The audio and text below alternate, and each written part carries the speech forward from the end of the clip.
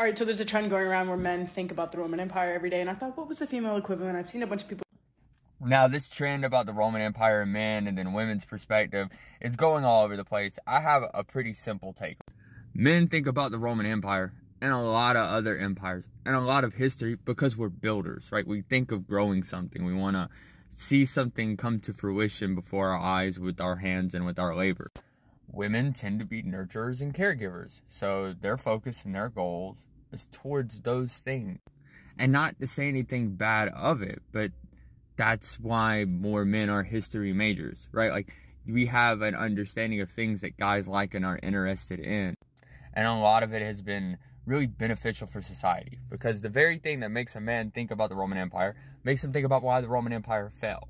And then he looks around at a society that mimics the Roman Empire as a republic pretty closely and thinks, whoa, am I living through this? What can I do to prevent this? What can I do to change this? Do I just keep participating and living in the same thing over and over, going to an assured destruction I've already seen in history?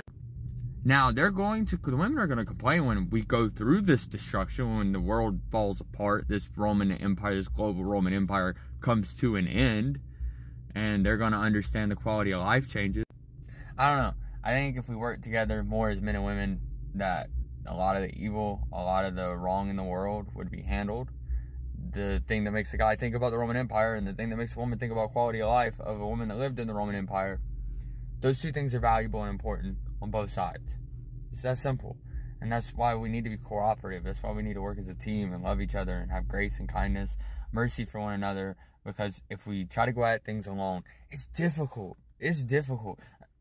Bills, taking care of animals, paying for food, all that stuff on your own is hard.